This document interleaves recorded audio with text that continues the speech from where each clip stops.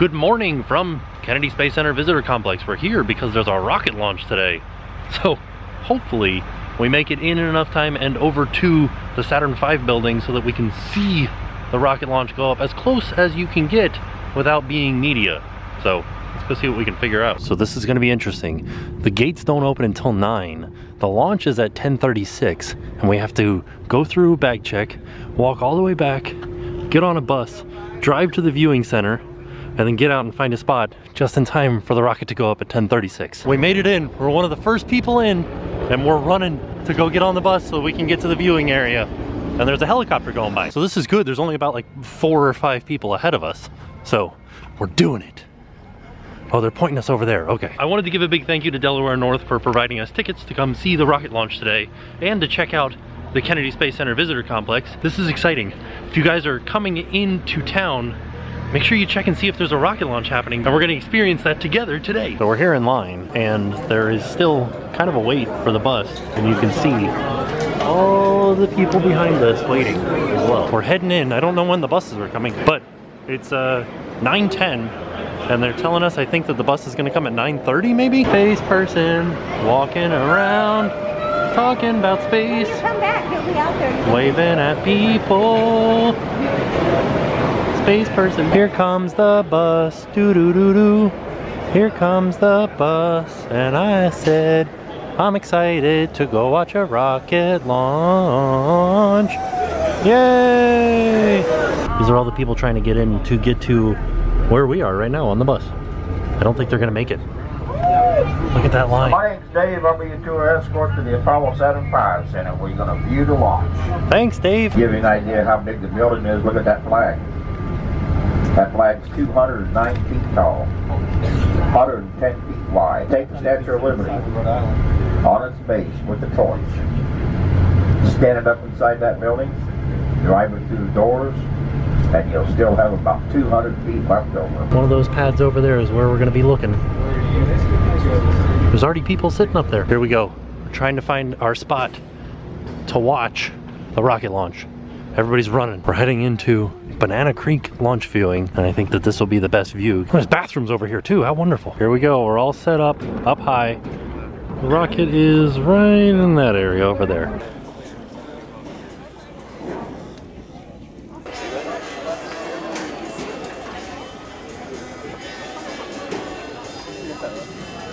Now we got about 40 minutes until launch time. I wonder what that alligator is gonna do when the launch happens. It's gonna be pretty loud for him. There's our countdown clock over there. And then they're gonna do a webcast. That's pad A of Launch Complex 39. That is the most famous launch pad in the world. That's where all the men who walked to the moon took off from.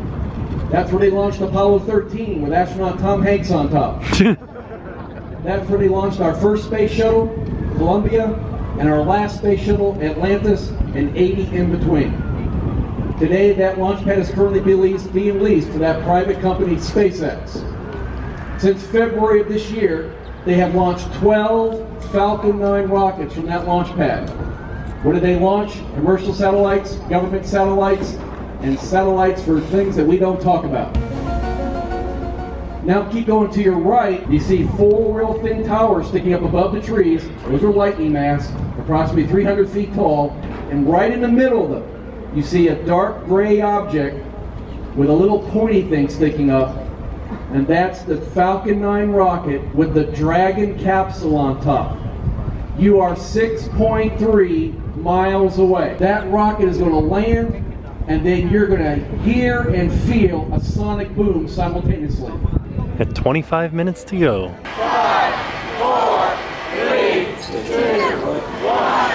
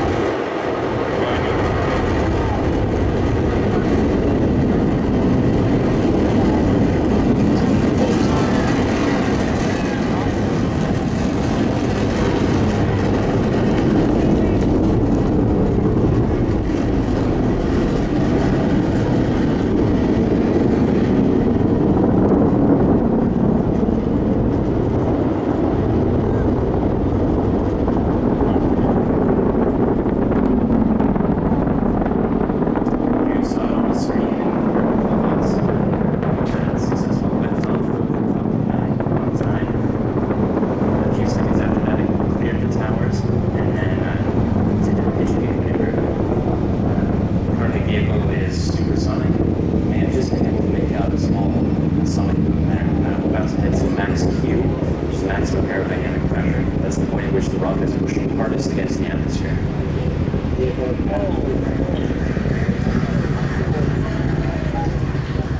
Just finished that stage of flight.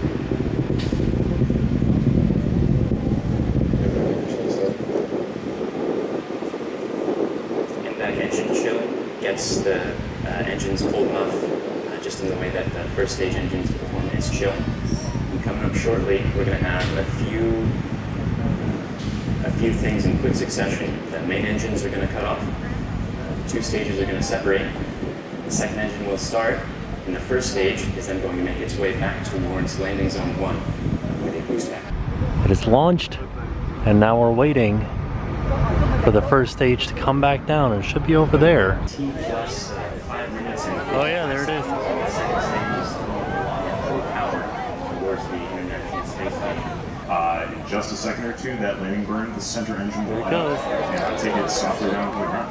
On the left-hand side, let's tune in and watch this landing burn. Landing burn's just started. As you can see, watch for those landing leg deploy. Just a second or two.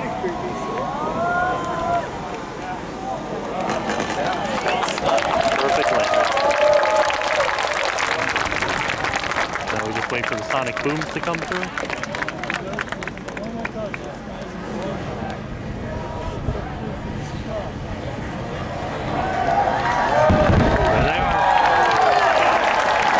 So there you have it. I would suggest if you come out to see the launch, or a launch, you don't try to film it like I did. I was having a hard time seeing what I was doing. Don't know if anything was in focus. Don't know if it was zoomed into the right spot. So much sun everywhere. Think I got it though.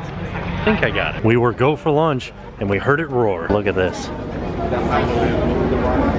This is a Saturn V. Now before we explore a little bit more today, let's go into the Moonrock Cafe and get something to eat. I'm hungry. Watching a rocket launch really works up an appetite. Just noticed they have beer for sale here. I'm gonna open this up in just a second, but I wanted to give you guys a little bit of a warning. This is $15 worth of food here.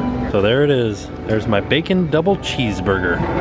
Now that we've finished our lunch, let's have a look around in this building, and I want to go check out the Apollo 1 memorial over here.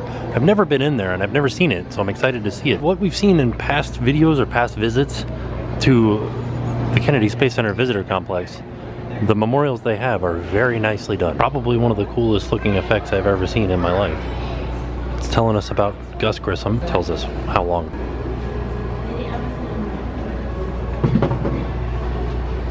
Wow. This is really impressive.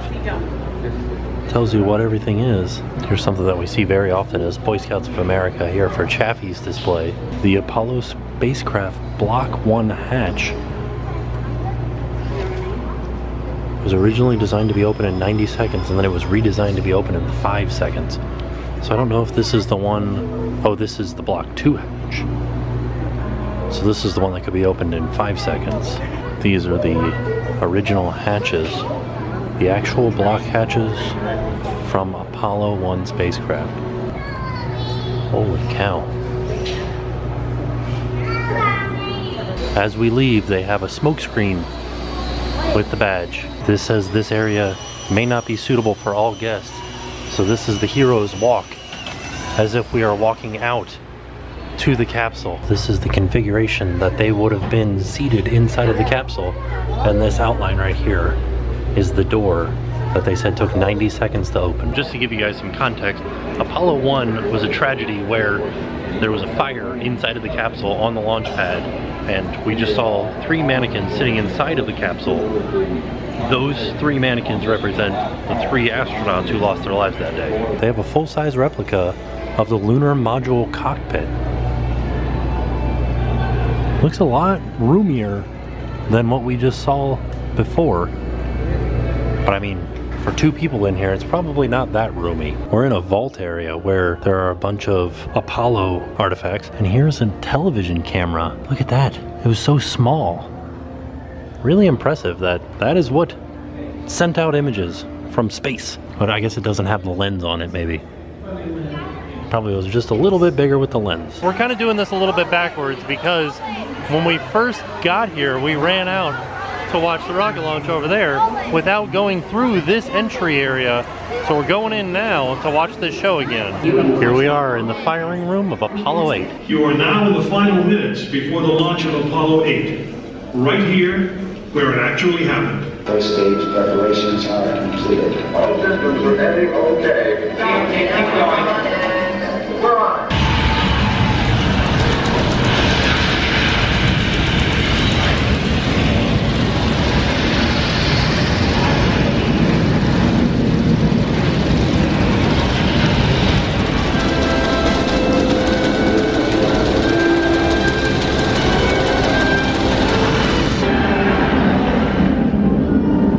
Did it. Because normally you would go and see that show before you go into the Saturn V building, but because we already went in and saw some of it, we're done now. We're going back to the bus and heading back to the main complex where the rocket garden is and where Atlantis is. The James Webb has two main scientific goals: studying the birth and evolution of galaxies and learning about the formation of stars and planets. First stop, the Atlantis building. One of my favorite things to do out here at the Kennedy Space Center Visitor Complex. The sky calls to us.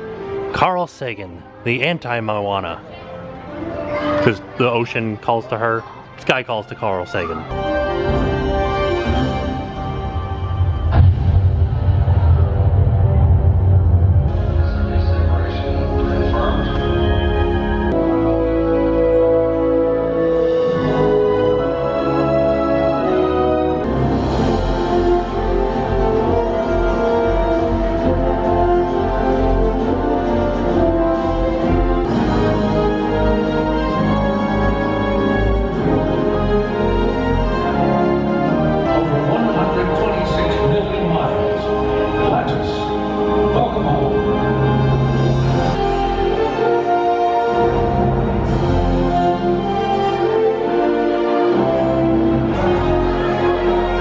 In my opinion, I think Atlantis and the way that it's presented is worth admission to the Kennedy Space Center Visitor Complex alone. It's really amazing. Here is some International Space Station and Space Shuttle food that they had. Some gross looking asparagus, some real gross looking scrambled eggs, M&Ms, pineapple chicken salad. What are these? Green beans and mushrooms. Why are they white? Back here at the back end of the Space Shuttle Atlantis, and I wanted to show you guys, we were just reading this sign, and if you look, there's all kinds of damage to the tiles back here from debris on the launch pad kicking back up and hitting the tail end of the space shuttle. The sign also says this space shuttle was launched 33 times. Check this out. This wrench flew on missions STS-11 and STS-121. That is a space wrench.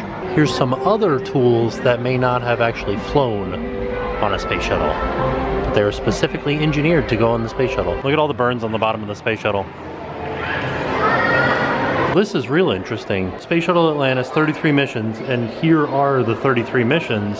All the mission patches lining the walls here, and it seems like some of the astronauts have signed it. Like Bob Springer, right there. Sam Gemmer. All of them working for a common goal, with their cultural differences and unique perspectives only strengthening their mission. Sounds like a sleepover to me. As members of multinational... This is pretty neat. Inside the gift shop, and I'm very tempted to buy this NASA meatball wearing a Santa hat for only $9 or $10. But you can only wear it once a year. Well, maybe like a couple of times a year, but the Santa NASA meatball is a deal because this one, without the Santa hat, is $18. Before we leave, I wanted to make a stop by the Rocket Garden. Look, you get to go through a Christmas ornament. And they've got garland around all of the light posts. Here is a Saturn V F1 engine. This thing is so big. Here's the Christmas tree at the Kennedy Space Center Visitor Complex. It's very nice. I like this design a lot. And I can't imagine, I can only imagine what it looks like when it's all lit up at night, because you can see they do have some lights inside of here.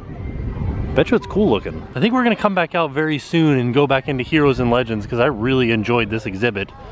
and then hopefully see some other new things, because there's an astronaut training experience that's opening up over there very soon. There you have it. That has been our trip to the Kennedy Space Center Visitor Complex to watch a rocket launch. Like I said, we are coming back for the opening of the Astronaut Training Center, so we will experience some of the other aspects of the Kennedy Space Center Visitor Complex the next time. But with that being said, we are off, and we will see you guys tomorrow.